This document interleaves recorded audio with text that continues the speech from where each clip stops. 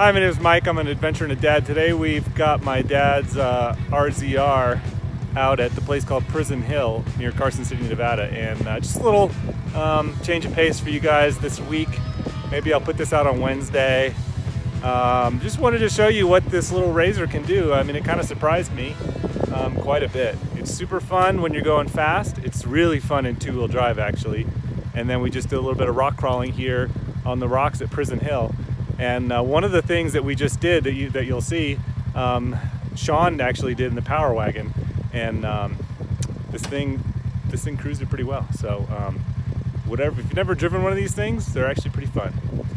Anyway, thanks for watching, and I hope you guys have a good week. And I'll see you back for our regular video on Saturday. Happy trails, guys. All right, so this is my dad's new Polaris RZR. It's a 4-seater. I don't actually know many other details on it than that. It says XP on the side, and it says 1,000 on the side. So if that means something to you, then great. It's really fun. It's really fast. Here we are at Prison Hill, outside of Carson City, Nevada. We got the boys with us, of course. This thing is really, really fun to drive, and might have just got this. So he's really kind of just testing out what it can do.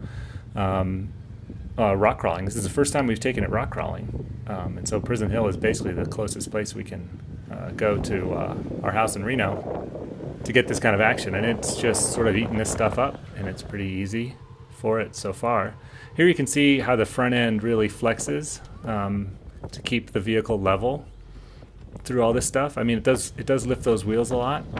I think that's largely because while the front does not have a sway bar, the rear does have a sway bar, and I think that's a really good thing when you're driving this thing super fast down some of these dirt roads and taking corners. That sway bar probably keeps you really safe. But when you're rock crawling, it might be nice to have that disconnect or be able to disconnect it.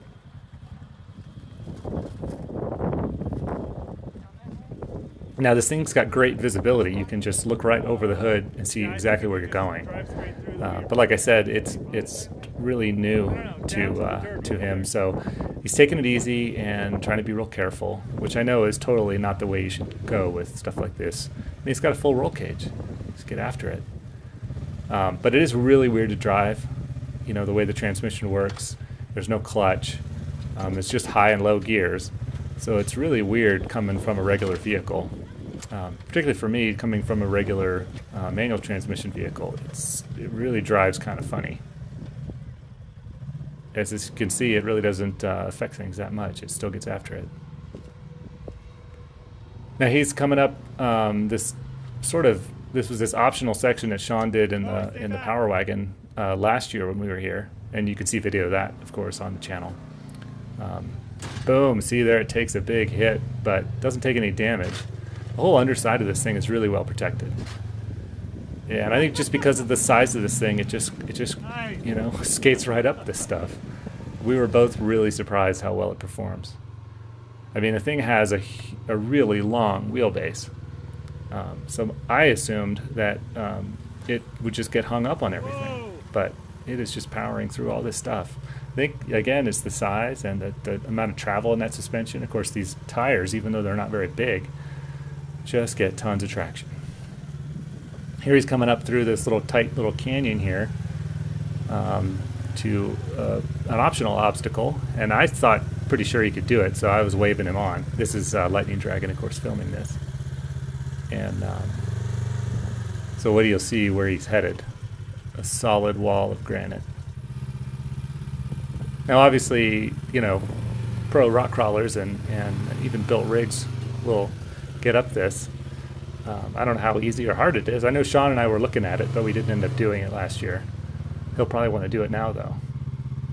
But this RZR just sort of creeps right up this. You know, my dad's taking it really easy, really cautious, doesn't want to roll it or hurt anything or break anything.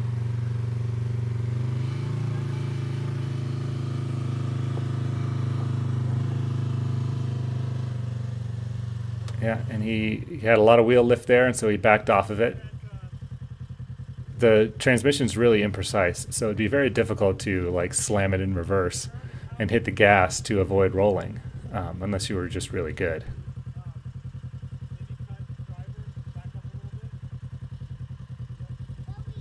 What?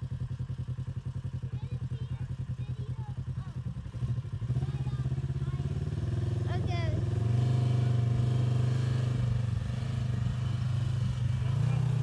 And there he goes. As a rock crawler, this thing works really well. It's super capable.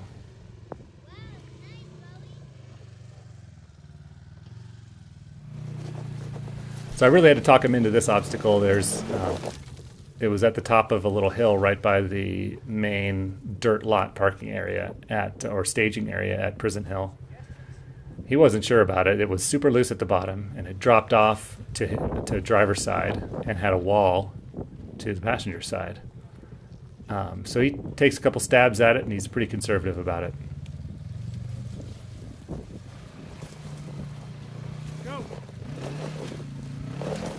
Yeah, before he bought this thing, I was pretty adamant that he go to YouTube and search UTV fail.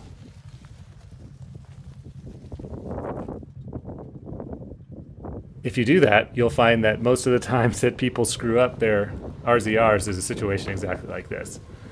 But they are throttling down and going hard. And I think, just like with regular 4x4s, taking it slow and being cautious and careful, you'll be able to get through just a lot more than you think you can, and a lot easier as well, without breaking anything.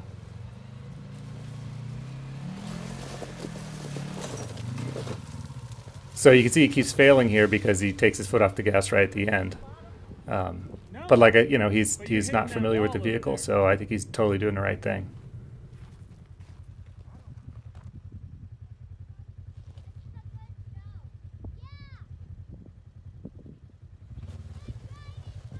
I don't think you want to be that over there. I think that angle coming at it that way is the way to go.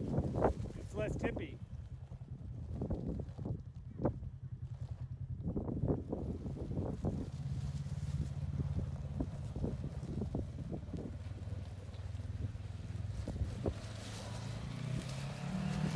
Here he is with a little more momentum and staying on the throttle, and he just comes right up it pretty much no problem at all. I think once you're familiar with the capability of these vehicles, you can do quite a bit. So let me know what you think of this kind of video. Like I said, we just got this thing, so we haven't shot any video with it in the past, which is why you've never seen any of this video from us in the past. If you never want to see this again, let me know. If you'd like to see more, let me know. If you are in the northern Nevada area and you want to go ripping around on an RZR with us and my dad, also let me know, and we'll make it happen. Thanks for watching, everybody. Happy trails.